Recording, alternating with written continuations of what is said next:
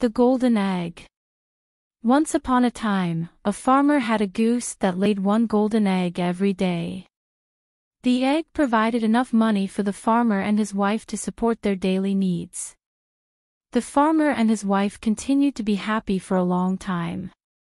But, one day, the farmer thought to himself, why should we take just one egg a day? Why can't we take them all at once and make a lot of money? The farmer told his wife his idea, and she foolishly agreed. Then, the next day, as the goose laid its golden egg, the farmer was quick with a sharp knife. He killed the goose and cut its stomach open, in the hopes of finding all its golden eggs. But, as he opened the stomach, the only thing he found was guts and blood. The farmer quickly realized his foolish mistake and proceeded to cry over his lost resource. As the days went on, the farmer and his wife became poorer and poorer. How jinxed and how foolish they were.